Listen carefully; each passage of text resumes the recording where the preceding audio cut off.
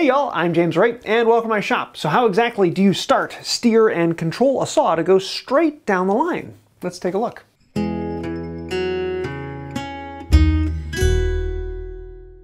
Starting the saw can be a bit tricky. Some people like to start on a backstroke, which is okay, but the problem is Western teeth point that way, so you're not going to be very efficient, but it's not going to bounce around quite as much. Some saws have smaller, less aggressive teeth right on the tip, so you can start out here. The problem with that is you're way back here with your control and you have a lot of flimsiness out here, so it's kind of hard to hit a line when all your control is way back over here. Personally, I like to start closer to the hand, usually about 1/3 of the way from the back to the tip. And I'm going to start on the front stroke. Even with big teeth like this 4 PPI, I can start on the first stroke, pushing forward. The trick to that is your other hand. Yes, your dominant hand is driving the saw, but your other hand is the one that's actually guiding it. So with my other hand, I'm going to actually pinch the board. And what that does is as I pinch, my thumbnail is going to push farther away, and as I relax the pinch, it lets the saw come back. And so I'm actually pushing the saw side to side with my thumb. The saw is constantly being pushed up against the thumb, giving me a positive contact. So I'm just sliding against that guide. This gives me fine precision to push the saw one way or the other and set it exactly on the line so I can start the cut. Next, the problem is how do we stop the saw from jamming in and just causing problems right on that first stroke? How do we get the saw to just cut straight on the first stroke in? The trick to it is this horn down here. This is probably the most valuable thing on this entire saw. This horn allows you to control this entire saw. When I hold this big saw, my middle finger is going to rest up in here. My pointer finger is going straight along, and all of the weight should be rested between my middle finger and the bottom of this horn back here. This horn is what's actually lifting the whole weight of the saw up. As I push down on the horn, the saw goes up.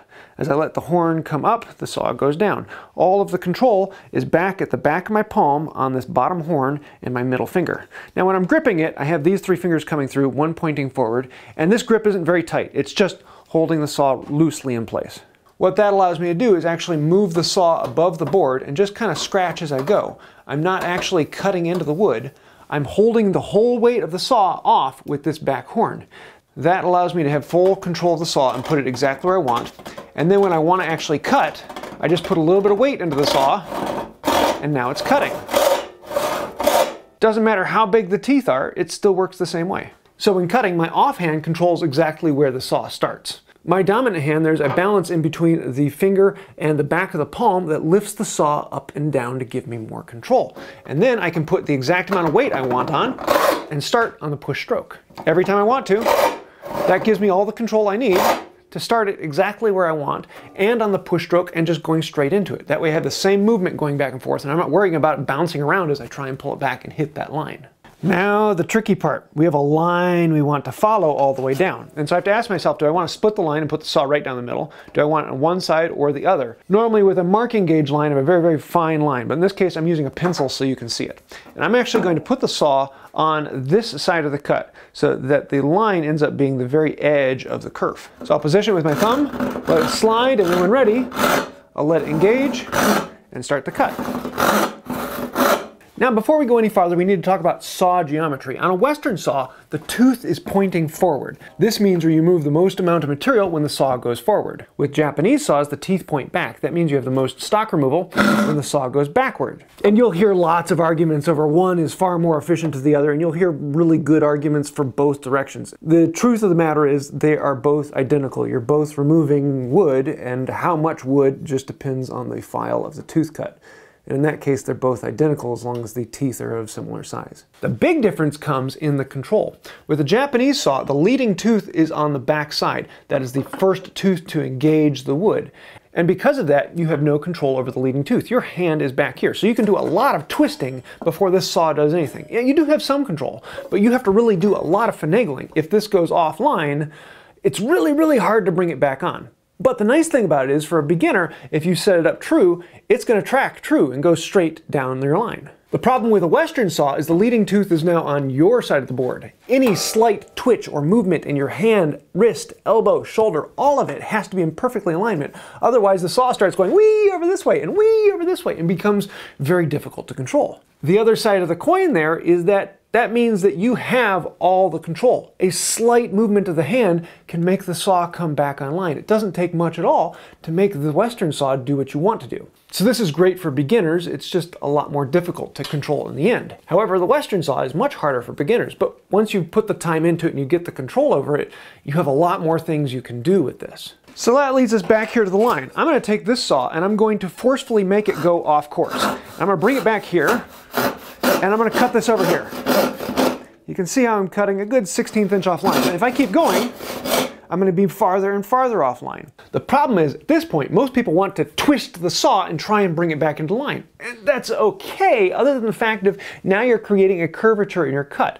That's going to start binding the saw, it's going to start impacting sawdust in there, it's going to go all over the place, and soon you're going to find yourself on the other side of the line. And you do this zigzag thing going back and forth, and every time it's getting harder and harder to push because the curve is getting tighter and tighter. Rather than trying to correct it down here, let's bring it back up to where we had the problem. And then we can use this bottom horn on the saw again to hold the weight of the saw. Holding the weight with that bottom horn, we're going to come up here to where the problem was, and we're going to twist the saw here and use the side of the teeth to scratch that line back into place. Slowly bringing it back down. And now we're down at that same point again, but now with the saw kerf is where it should be. And at this point, now we have a straight kerf, so our saw isn't binding, and we can go to time. So if you find yourself going off course, stop, back up, twist the saw at the point where it starts to go off course, and use the side of the teeth to scratch yourself back into alignment. You can do the same thing with a Japanese saw, it's just a little bit harder because you have less control over the backside tooth.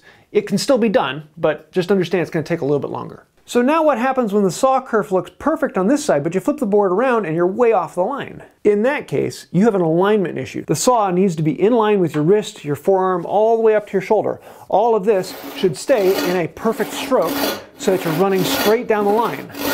If any motion of this, if your elbow gets out here, now the saw wants to come over this way, and you're going to be doing one of these numbers. Or if you're leaning over too far and your elbow's back this way, your saw is going to want to do one of these numbers, and your elbow and shoulder are going to be going all over the place. You've got to keep your saw in line with your arm all the way up to your shoulder and have a nice smooth motion in and out. The problem is you can't always tell, and it's really, really hard to know if your elbow's moving or your shoulder's moving. And so the best thing to do is set up a camera just like this. Put the camera right in line with the saw, and then shoot a couple clips of you running the saw. And then you'll see, oh, my shoulder's out of alignment, my elbow's out of alignment, I need to bring it back in. And then consciously think about bringing that portion of your body back into alignment. And you're going to find that you're drifting back out in that same way. And everyone has the same tendency to do one thing or the other.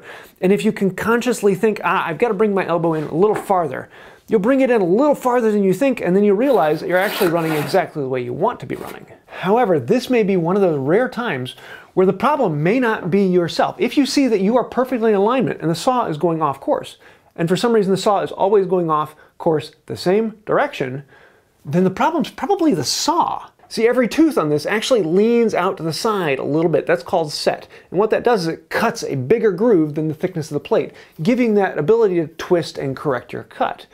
However, if one side has a bunch of teeth that are sticking out too far, that saw will start to curve in the direction of the teeth that are sticking out too far. To fix that, you can stone it. You just take a sharpening plate and you run it down the side that the saw is cutting to. So if I'm turning in this direction, that means I want to stone this side of the plate. 2 or 3 strokes and you'll notice that, hey, it actually cuts straight now. If you want to see more on that, I have a whole video on how to stone a saw where I go into a lot more detail on that. With a Japanese saw, you can do the same thing and cut with one hand, and in which case the saw needs to be in line with your arm and your wrist and all the way up your shoulder. You want to make sure you're holding it with your wrist above the saw rather than to the side of the saw. If you're holding it beside the saw, it's going to cause you going all over the place. But the cool thing about Japanese saws is they're intended to be used with both hands, like a golf grip. You put your belly right in line with it, and now you pull towards yourself. The cool thing about using 2 hands is they kind of self-correct each other. If one of them is pulling too hard, the other one pulls back. They work together to give you a really nice straight cut down the board. Side note, why does a Ryoba saw have 2 sets of teeth? Well, one side is actually rip cut and the other side is actually cross cut. And if you want to know the difference, I've got a couple videos on that as well. Oh look, I'm missing a tooth on this one. Now, I've been showing all of this with my biggest, heaviest hand saw, and the reason for that is this is one of the hardest ones to control. However, it's probably one that I use more than any other in the shop. And if you can master a big tooth heavy saw, the others are very similar. Whether it's a dovetail saw or a tenon saw or any of the other panel saws, they all work the exact same way. It's the same motion of keeping the saw in line with your arm. If you see it going off course, back up, fix your saw cut where it started to go off course, and then bring it into true. At every point along the line, you should be perfectly on it. It shouldn't be zigzagging across, and that's the same no matter what saw you're using. Whether it's a big whaleback saw or a small Dozuki, you're going to have the same thing with controlling them because they still work on the pull stroke. In which case it's great to have both hands on it so you have a full amount of control. You're going to have a little less stroke in your saw, but you're going to have that self-correcting adjusting to go straight down the line. So I know I kind of rushed through this whole thing, and I have several videos on each of those items individually, whether it be differences between Japanese and Western saw, how to start a saw, how to track a saw. I have detailed videos where I go into a lot of specifics on all of those topics. But I wanted to do one where I just kind of put it all in one place, so when I get those questions, I can send this video out. So I hope this answered your question, but if it didn't, throw it down in the comments down below. I do read through all of them, and I answer as many of them as I possibly can.